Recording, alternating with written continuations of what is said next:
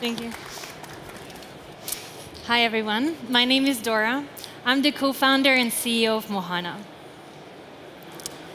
Right now, millions of women are spending thousands of dollars on a problem that their doctors cannot fix: perimenopause. Perimenopause is a hormonal transition that happens before menopause that lasts 15 years and that impacts every single woman. 90% of women experience disruptive symptoms. 75% are looking for solutions actively with no success. And as a result, 1 in 3 even considers leaving their job. One of them was Esther. Esther spent $3,000 before she found Mohana. This is what her journey looked like: fragmented, inefficient, and expensive. And this is the reality for 1 billion of women right now who are in perimenopause. We have spoken with hundreds of doctors and women to learn about what's going on, and we've learned 3 key problems. First, your average physician actually doesn't get a whole lot of training in perimenopause, and as a consequence, they cannot help. Second, specialist clinics they overcome the knowledge gap. However, they rely on human resources and are therefore really, really difficult to scale up. And third, we learned that the biggest symptom relief actually comes from critical lifestyle changes, an area where most humans are notoriously bad. Mohana combines the 3 key ingredients needed for real symptom relief: precision, personalized care, and behavioral psychology. So first, our users complete a blood test to understand what is going on in their body. Next up, they receive a care plan that consists of the most impactful recommendations for their symptoms and their unique biomarkers. And third, they use the Mohana app to actually help them succeed implementing their care plan, using the same behavioral psychology that made Noom a $4 billion company. But how do we bring this to 50% of the population? Well, this is where my background as an AI scientist comes in. We are building an AI engine that's able to synthesize the patient's unique biomarkers with the latest medical research to create care plans at scale. This is the first time we have a technology that's actually able to create personalized care in an instant. And this goes well beyond perimenopause. We have built the exact team needed to make this a reality. I have spent the last decade working in generative AI and building products for millions of users at companies like Shopify. My co-founder is a serial entrepreneur who has built $160 million in revenue for e-commerce giants like Emma. We also have a founding engineer, a professor of behavioral psychology, and 2 leading experts in hormonal health and nutrition.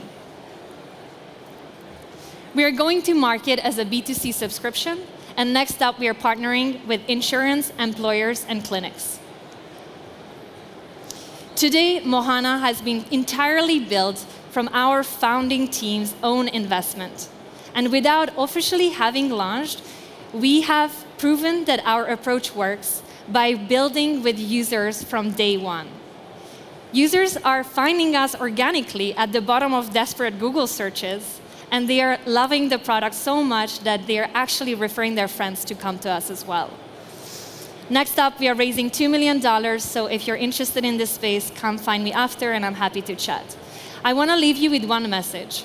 Perimenopause is not a niche condition, so it's time for us to stop treating it like one. Thank you. Thank you. Go to that side. Thanks a lot for the great pitch, Dora. Next up, some questions from the jury. Wow.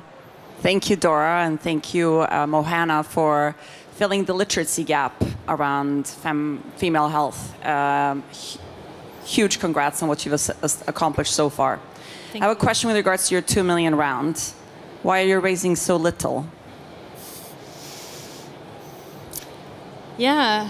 We've been debating between what should be the size of the round, but I think we're in a really, really good position right now to launch officially early next year and to really drive the organic user growth to the next stage. And then we want to raise a Series A directly, kind of skipping the seed round, because this will be our first official round.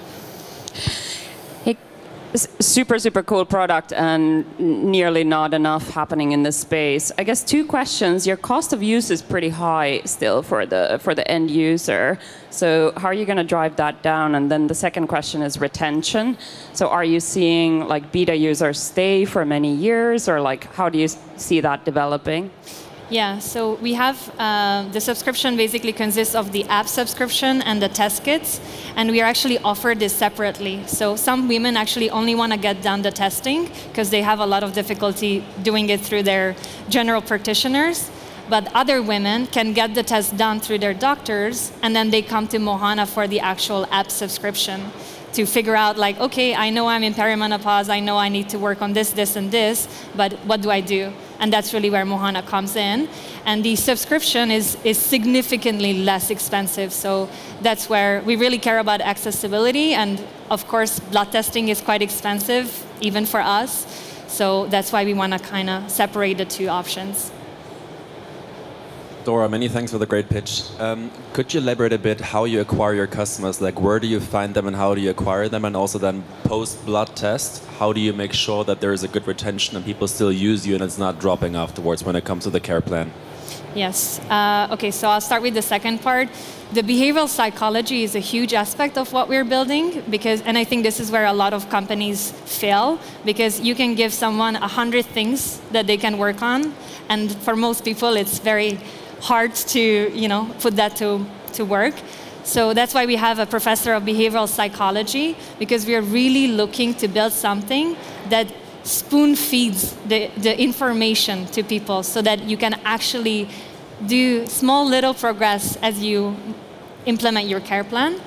And your other question was about going to market, I guess. So what's really amazing in women's health is that for a lot of these issues in hormonal health, women gather in forums, and Reddit is a huge community for women in perimenopause and menopause. There are a ton of Facebook groups, and there are a ton of Instagram channels, and this is where women actually go for information instead of going to their doctors where they don't succeed. So we are looking to tap into the network effect of being present in these forums. And that's really where we are seeing our early user growth as well. And of course, we have paid channels as well, like through Meta, Instagram, and Google search is a big one. All right. Thanks a lot, Dora. Okay. Thanks a lot, Jerry. Let's give a big round. Thank you.